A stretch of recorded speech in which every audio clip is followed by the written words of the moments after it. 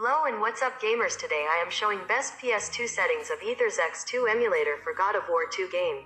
This settings works perfectly for God of War 2, but firstly understand in this emulator your device must be compatible so get you best gaming experience. So let's start the video. In strength now I'm the only one. Enable save state on shutdown. With this setting, after shutting down your game, next time your game starts from that specific part without save it. I was an ordinary boy until I broke the rules, my life destroyed. A life destroyed.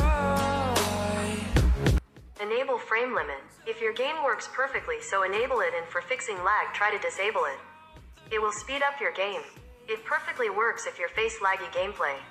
If you have Snapdragon 600 series plus processor, try it to both Vulkan, OpenGL, or if you have less processors of 600 series, try it to OpenGL.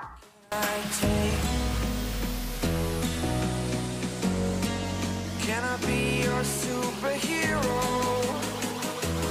Superhero. Or if you have low-end device processor, so don't try these settings. Use to make it as default settings.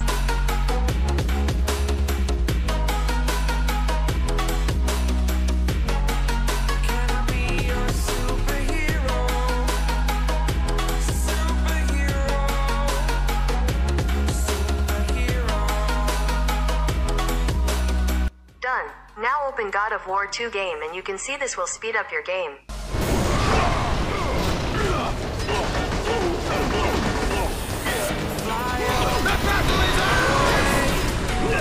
If this video is helpful to you, don't forget to like, share, subscribe for more interesting gaming videos. I will see you in the next video. Comment down for your opinions. Till then, take care and goodbye.